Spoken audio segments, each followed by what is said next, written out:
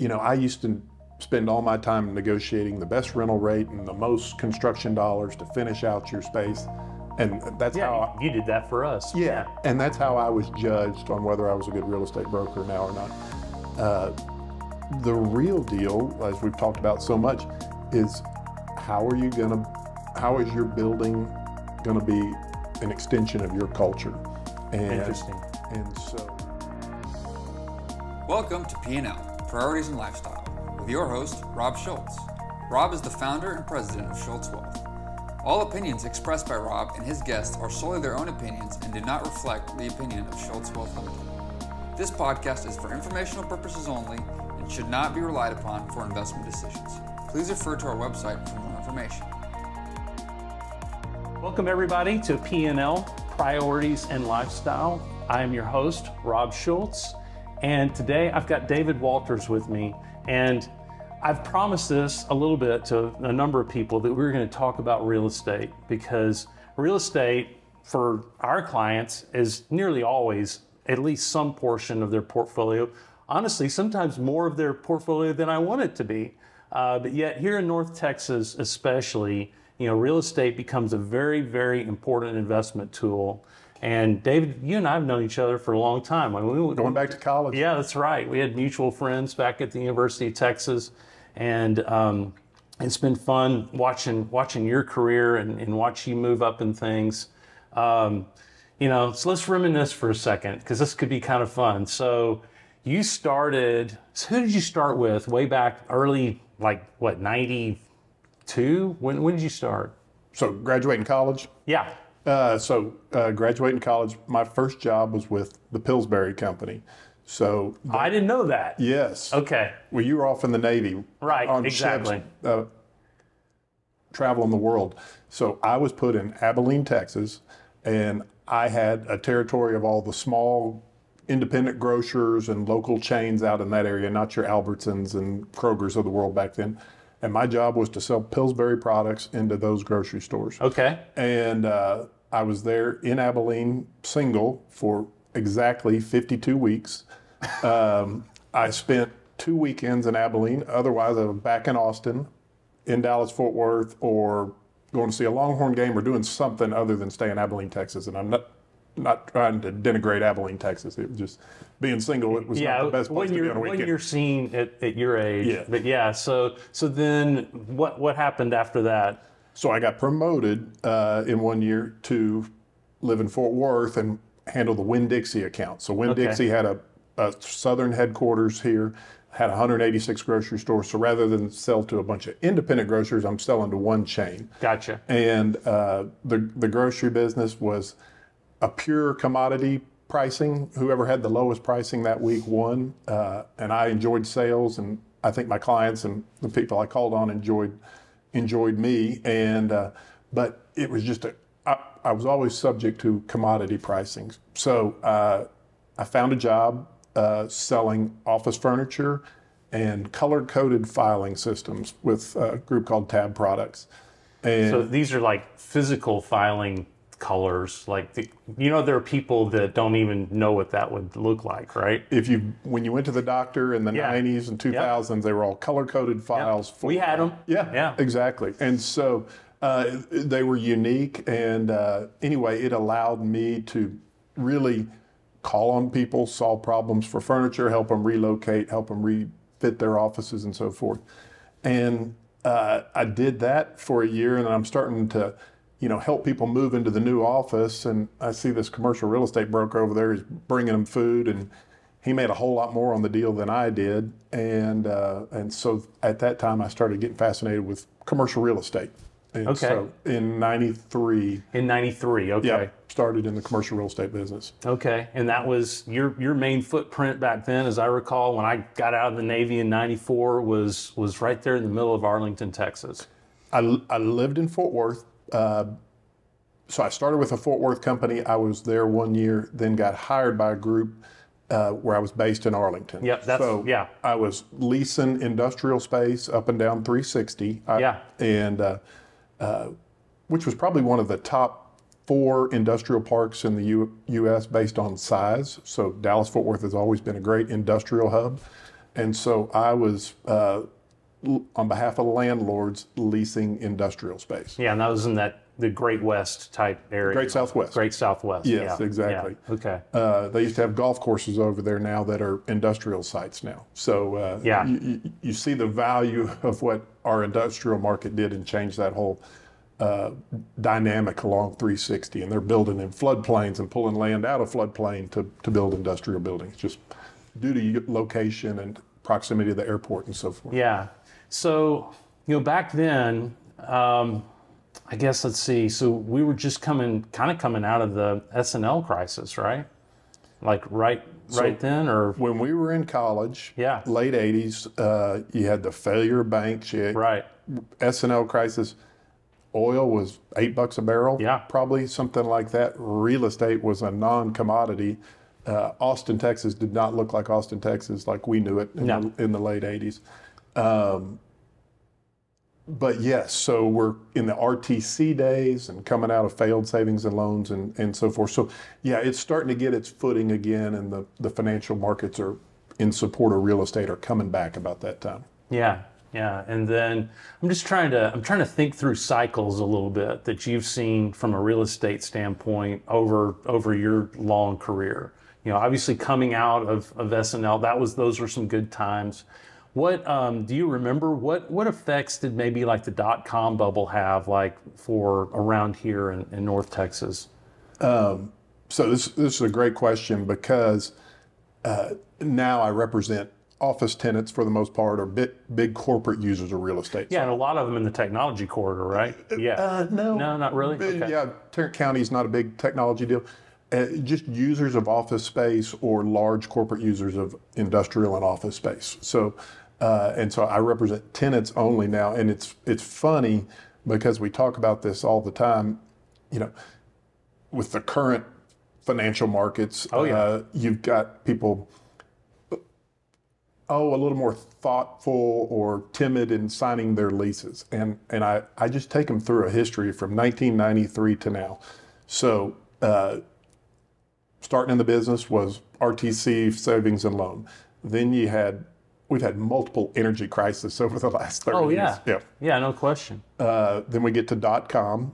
.com, everybody blew up, took as much space, whether warranted or not, whether they had the financial capabilities or not, everybody leased office space. And then we had the failure of all those companies. So then you go through that. Then we got Y2K, put the scare in everybody for a while. Then you get to 9/11, which put a real kibosh on real estate for about 18 months. Then you take, probably a couple of financial market blips in between there. You get to 2008 when the financial markets collapsed, and you know that better than anybody. And then we've ridden some more energy issues, and then you get to COVID. So I tell people when we sign leases of 5 to 7 years, you're not going to avoid calamity. It is going to happen in some form. It is just proven itself. Yeah. And we're all still standing, and we're all stronger for it, and your company's doing great. And so it's just a fact of life that you're going to sign a lease for 5 to 10 years, and there's going to be some issues that you can't control that will happen. So you kind of sound like, a duck just kind of shaking the water off its back. It's kind of the way you've approached this all the way through, it sounds like to me. Yes, and so let's take COVID. I mean, we've been a social society for 5,000 years, plus or minus. So we interact better and work together. And just the fact that, we'll get to, I know you want to talk about return to office here later when we get into it, but just the fact that you've got to be nimble. We sent everybody home for 18 months. We're trying to bring everybody back. And so, again, it's just, you roll through circumstances, you solve problems, you have faith, and then you move forward. Yeah, yeah. Well, that's interesting. I think, and this is why I was so excited to have you on, David, because I know you've been through so many of these cycles at this point. At this point, at our age, we've kind of been there, done that a little bit. And it does, to me, it kind of feels the same way. It kind of just Now, every time one of these things comes at me, at least, I think, oh, this is different. And certainly COVID was that way. 9/11, really any of them. You just kind of sit there and go, wow, didn't see this. This is interesting. But if you really break it down, just like you said, it's just another crisis. It's another cycle. It's just another part of the unpredictableness of life, and you've got a couple of options there, I guess, right? Or really just one. You have to accept it, and the second thing is, I mean, you have to, as business people, you have to be able to work through it and make sure that your business survives and that you're able to make a living. Yeah, I mean, you don't buy and sell everybody's stock every time something bad happens or good happens. You're invested and you go. And so take COVID, early 2020. I mean, we riding 2019 out of, I can't remember exactly, but we're riding pretty high. It was so good. Yeah. I mean, the numbers were the best I had ever seen. Yeah. I mean, it was just like, oh my gosh, this could, this is always famous last words, right? This could go on forever, right? But nobody sees the arrow that hit them. Right, and that's so, right. Who would have thought COVID? I mean, again, we got wars and we got Ukraine. Those may not be predictable, but they may be understandable. COVID was totally out of sight. Yeah. And so, again, we're a resilient society. We're resilient people, and I think you just put your head down and move forward. And then the most fantastic thing is we live in North Texas, and you got that right. And now we're facing mortgage increases and banking, not necessarily banking calamity, but you got folks that are asking for bank terms that are good for 5 to 7 days now. Yeah. And so the debt markets are non-existent for real estate right now of any consequence. And again, you just have to plug and go forward. But if we weren't in Dallas, Fort Worth, I always tell everybody, all the headlines that have been going on for the last 12 months financially, those are for the rest of the country. And once again, Dallas Fort Worth real estate had been humming along and doing fantastic, and we didn't see the arrow that hit us with this debt market crisis. So that's interesting. I agree with you, and it seems like every time, at least during our careers, that some of these calamities have happened, it's felt like we've been insulated in some way, shape, or form. The Barnett Shale insulated us from previous from 2008. The real estate market has certainly buoyed us through some of our downturns from a financial standpoint. It's just, but it's kind of like, it's kind of steady too. I mean, sure, we have our cycles here. It's not like it goes just crazy nuts at times like it can in other places like, I don't know, like Phoenix or other markets, Las Vegas, for instance. So it doesn't have quite as much of that volatility, it feels like. Does it feel like that to you? Probably for different sectors. So there is no doubt for the last 24 months, the housing market has been skyrocketing. And again, the debt markets are going to they've shut the refinance residential market out. The new home buyers interest rates were 3.5. Now they're 7 plus. Yeah. So it is really going to put the brakes on the residential market. Our industrial market in North Texas, I've never seen anything like it. You want to talk about owning a bond if you owned industrial space forever. Rates never went up because we had more and more space to build industrial product. So that's why you see the great Southwest industrial submarkets all over North Texas now. I mean, you can run north, south, east, and west and find substantial industrial development. So, but I would tell you that's probably gone up 150 to 200% in the last 18 months.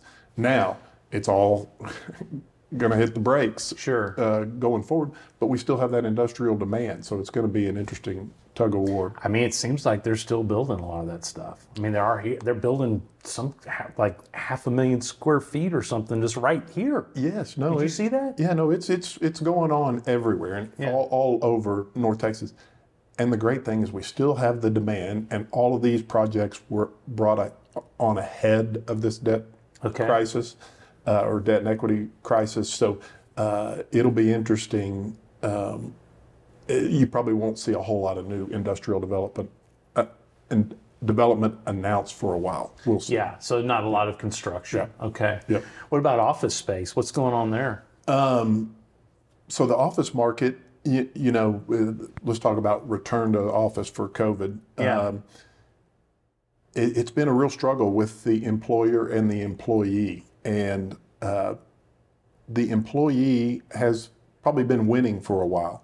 Now, you take your smaller businesses and your local businesses, there's probably a much more family orientation that those people continued to come to the office during COVID. Yeah, we did. Yeah, and those people continue to show up every day and collaborate and so forth. Your larger employers have struggled with their people being home for 18 months. Those people enjoying their independence, they enjoy their ability to take care of their kids, they enjoy their ability to do different things, and they're not having a 30-minute commute each way. So while I do see value in all that, I'm the biggest believer in that we're better together. And you know, if you're a young person, I just don't know how you cannot be in the office, not learning from people's successes, from people's failures, leadership, all kinds of things. And then, you know, they always say the seasoned employee who got gray hair like you and me, they're successful working from home. And to me, I'm not. Yeah, I'm not either. And to me, that feels just a little bit selfish in that somebody poured into you in your 20s and 30s. And I think it's right to pour back into people in their 20s and 30s. I agree. So the office market has become kind of a flight to quality. And so if you're the employer trying to get your people back, we know we're going to have a hybrid work week. I mean, the days of working Monday through Friday are probably not going to come back anytime soon. But are we going to go Monday to Thursday, Monday to Friday, half day? Everybody's got a different hybrid workforce. So with that, not everybody's going to have their fixed office with their nameplate on their door. Employers are going, I am going to shrink my footprint.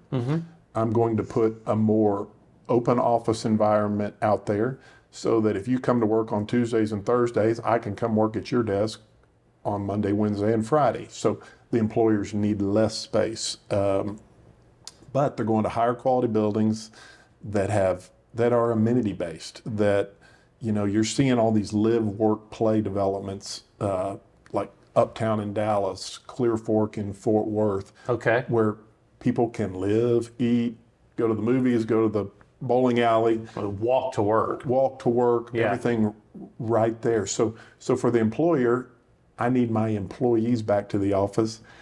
It's almost become like a hotel hospitality type concept. Let's make our office as nice as possible. So people are investing in their break rooms. They're making them look like a Starbucks or something with some more booze where you can get collaborative.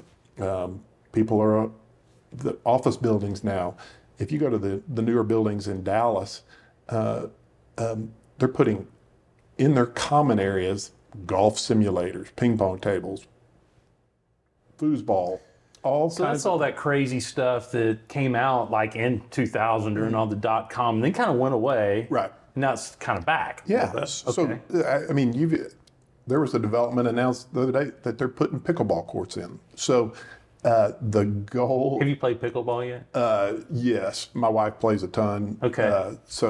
I haven't done it yet. I was just it's interesting, but yeah, I have not caught the bug like everybody else. So because that just sounds crazy to me to have pickleball in the office, but it's got to be the fastest growing sport out there. It is, and so everybody is just looking for amenity-based product or office products. So you see Uptown in Dallas where they cannot build nice, beautiful buildings quick enough. That's where employers want to put their people. the rents are ridiculous, but their rents may go up 50%, but they're taking 40% less space. Okay. So there's some trade-off in there as you go through those Okay. things. So it sounds like the industry itself is coping with this and adjusting, and their margins are increasing due to the fact that this is higher quality stuff. And you sound pretty positive about there not being a massive issue with a bunch of buildings going vacant or anything like that. I think if you own B and C product, That could be a problem. yeah, you're going to have concerns in that. And when I say B and C, that probably your lower end of the rental scale in less desirable locations and so forth. I see issues that could arise in that type product, but I think your A buildings, your trophy properties, your well-located, walkable, amenity-based properties should do just fine. Where you're seeing in some of the larger cities, people are converting office buildings to hotels, maybe to high-rise multifamily. So I think you'll see more and more of that. I don't know how much we'll see of that in North Texas. Office has never seemed to get terribly overbuilt. It used to, but it seems to developers have taken a measured risk in building office product going forward. So I don't think we're overrun with a too large a supply of office. I still, you're talking about how it's just different here in Dallas-Fort Worth. I was in Denver. I spent a decent amount of time in Denver the last few weeks. Totally different. So I was in a large, I wasn't in Power's main headquarters. Mm-hmm. They have these 3 gorgeous towers. They're about 10% full. Most of the people that we were meeting with were coming from home to meet with us in their office, which I thought was crazy. We kind of took a tour, and it was devoid of people. So that was a single tenant office building? Yeah, three towers for one very, very large, fast growing company. How long are they going to hold on to that kind of space and wait for their employees to come back? It's a great question. Your C-suite and your executives, your CEOs and your CFOs, they're tired of paying for space they're not using. They have to be. And so you got to take the loss and write it off, sell the dog in your portfolio and move on. No, we are getting to that point. The call centers of the world, all the service centers. Well, and that's the thing. Yes. They have a lot of call center work in there. They work with people's 401ks. Mm-hmm. So they have a ton of people that do that. And it sounds like to me that a lot of that may stay off-site, right? Mm-hmm. So I don't know. Yeah, I think we're going to have a new, be creative in what we're doing with all these former call centers. And if they become, ISD buildings or some other purposeful use, or churches or something like that. But I think the days of the large call center are probably behind us. There'll still be a need for them, but I think that industry has figured out, it's a lower paying job. So in that industry, they probably always feel like they can recycle employees. They're probably not going to get that employee back. Now, it'll be interesting to see as we're going through this current financial crisis or for financial issues. You got every company in the world that's going to start belt tightening. So they're all going to go, we may still have good revenues, but we're probably not making as large a profit as we used to do. You're analyzing P&Ls every day. There will be a corporate belt tightening all around. And they're already predicting the first people to get laid off is going to be the remote worker. And so it'll be interesting to see how that.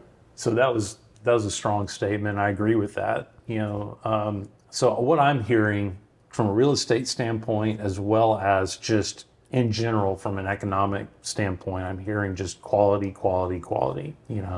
That if you can invest in high quality type stuff, that's gonna work. But if you go down to the lower quality real estate, and then of course we have a major threat for those who are these lower paying jobs that maybe got sent off-site home. That those are some of the areas that are threatened. That makes sense to me. It really does. Yeah. So how did you get through this last one? With everybody just going back to did you work from home for a while, or what did you do? Yes. So when they sent everybody home, mandatorily, I was probably home for 4 to 6 weeks. I can't remember. No, not very long. Exactly. And I had 2 college kids at home that got sent home from college due to COVID. We got a new puppy at that time, which was fantastic. You got everybody. Everybody got a new puppy. You got everybody in the house to handle a puppy. So I would tell you, it wasn't terrible.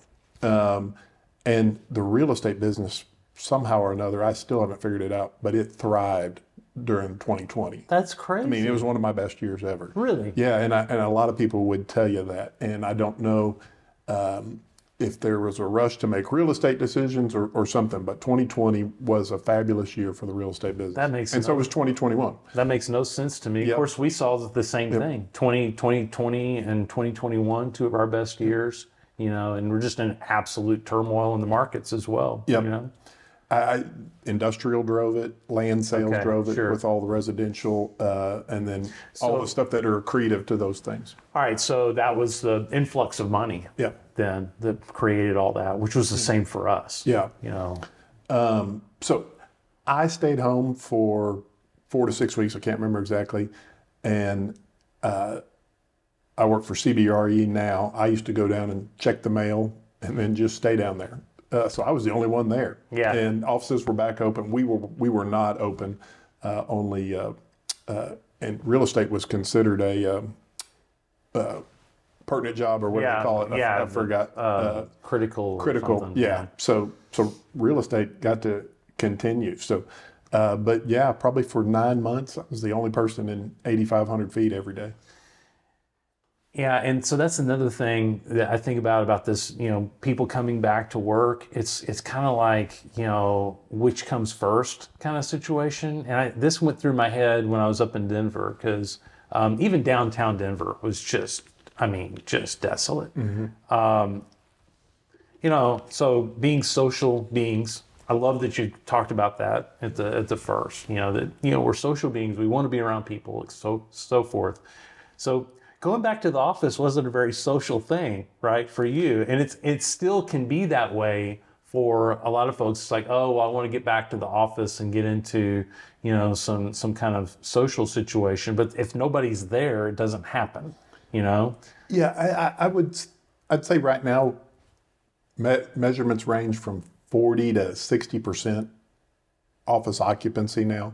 Not office rentals, but that's higher than I thought it was. Yeah, so and it's higher in Dallas-Fort Worth. So I'd tell you we're probably 50 to 60% back to the office. So that means 40 to 50% of the employees are not back. And okay, so here that's enough of a critical mass, I think, that if it was me, I would go, yeah, okay, I'm going to go back because I'm going to see some of my buddies. Yeah. But down at that 10 to 20%. No. It's light. But being in the real estate business, I walk downtown Fort Worth, I drive to other sites. So I was engaging and around people all the time. So it worked for me.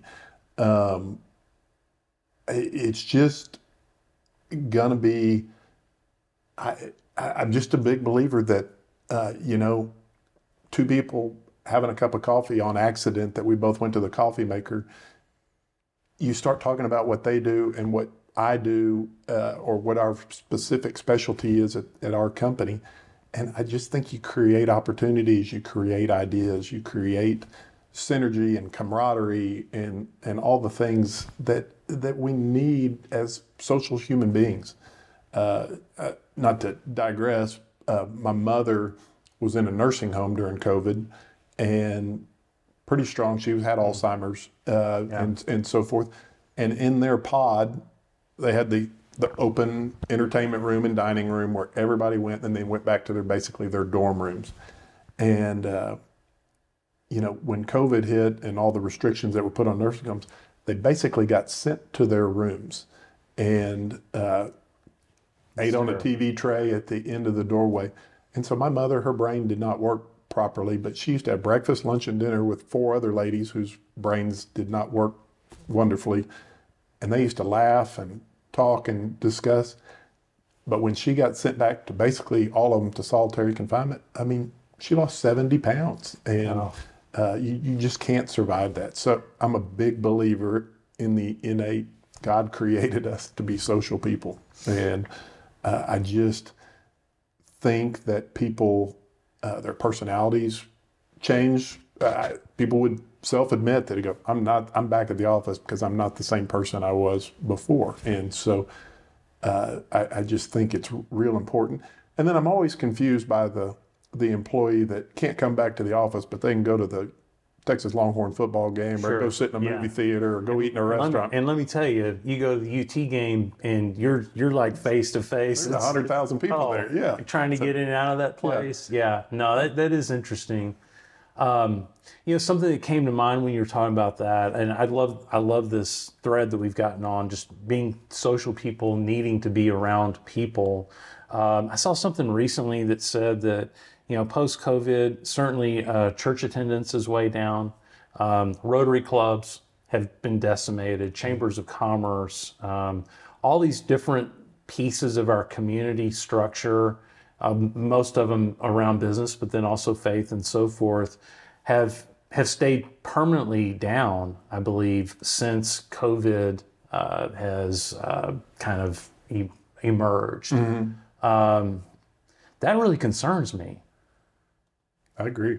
Yeah, that really concerns me. I don't know what to do about it, but it's a problem. Well, and it also, I'm a little bit guilty. We still attend church a lot, but we wake up early on a Sunday, so we got into the TBN and the televised. Yeah, I think we did too. Yeah, and so I still got that, but. And I'm not worried because I'm still getting my interaction in other places, and I'm in Bible studies and so forth. So from a faith perspective, I'm still active, and we still attend in person plenty. But yeah, I agree. People coming together for beliefs or their belief system,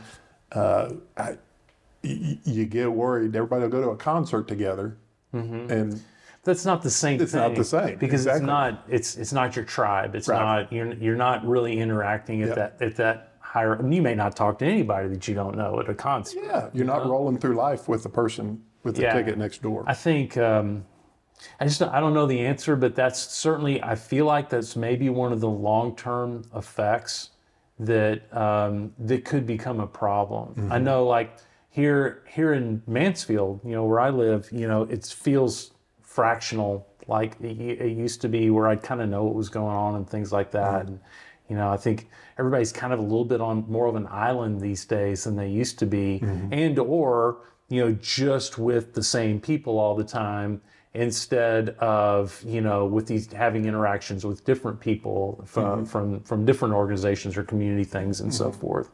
But then you take the reverse, and country club memberships have soared through the roof. Oh, have they? Oh, country club memberships are at well, anything like, what's the outdoor 100% thing? capacity. It's like people wanted to be outdoors. Yep. So I play golf, I hunt, I fish, and all that, and all that stuff got crazy. So it's true. That was a positive effect. Yeah. People wanted to get out and actually do stuff. Yes. Yeah. So, interesting times. Yeah.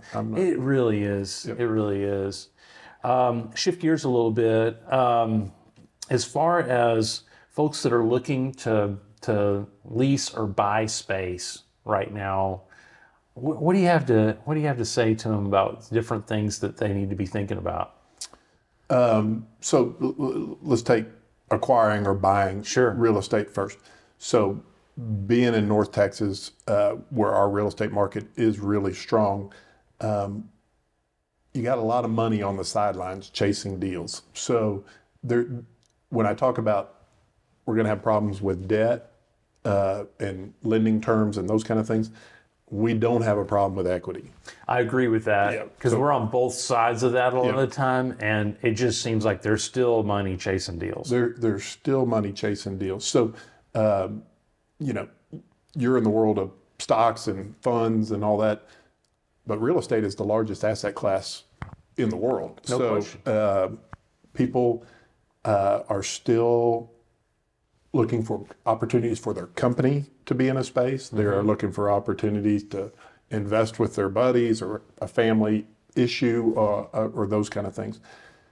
And so it is difficult to find deals because when they come on, and if they are a well-structured, good deal, well-located, you're usually going to have multiple opportunities or multiple offers if you're a seller.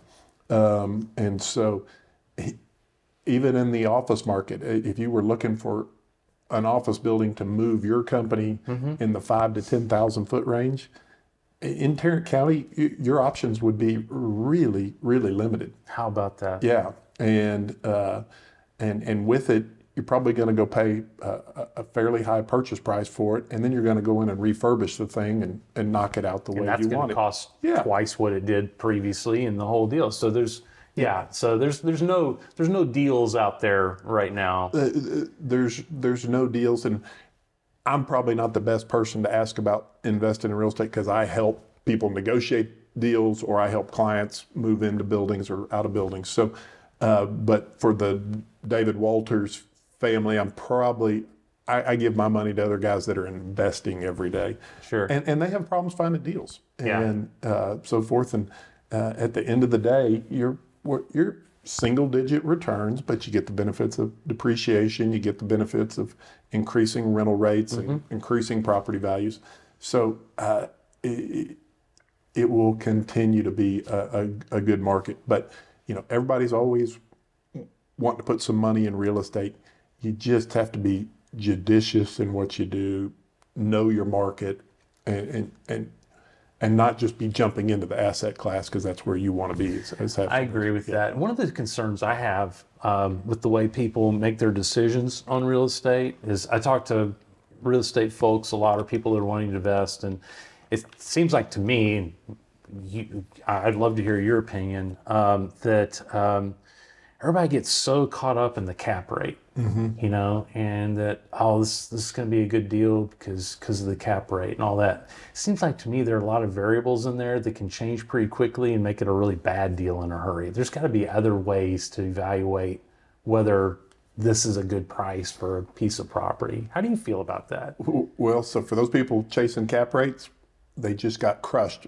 Absolutely, they did by the mortgage market because the interest rates. Yes. So that can change on a dime on you, and then all of a sudden you're toast. Yeah. If you're a cap rate investor, you really need to be a sophisticated kind of full-time investor, knowing what's going on. For the individual or two friends investing in real estate, buy good properties, well located, well taken care of. If they already have a tenant, make sure you've got a viable tenant. Make sure you've got a tenant if you're buying real estate with a company in it, the real estate's not important. It's the ability of your tenant to pay those rates and in an increasing market. So it's more important to know your tenant than probably it is equal value of knowing it. But and if your tenant is vacating, you got to know the market and know, are you going to be able to get a national, publicly traded, well-funded company or a local business that doesn't have the financial statement that those kind of companies have? Default risk is what we would call it. Yeah, it's just, so you have a number of different risk factors, just like any investment. Yep. And just getting focused on, just straight what the internal rate of return may be or something along those lines is obviously not the way to invest in anything. Unless you know what you're doing. Yeah. Unless you know what you're doing. I just think, there's probably a lot of unsophisticated real estate owners. We're going to find out here in the next 24 months. I agree. That probably did, 3-year interest only notes or a 3-year balloon. There's going to be some real estate that come back that they're not, if they've got a balloon coming up, now you got to get into mezz debt or something else that's going to be extremely expensive, that's going to make whatever wonderful deal you had look awful. And so the folks that had the ability to kick the can down the road until these mortgage rates come back down, they're going to be the ones that survive. But I think we're going to have some people that lose some properties or need to sell going in the next 18 months. It's going to be interesting. And that could be on some of the largest office buildings in the world where they put mezz debt or short terms. Yeah, so that could be anybody at any level. Yes. Wow. Okay. The great thing, like I said, there's plenty of equity to go chase a deal.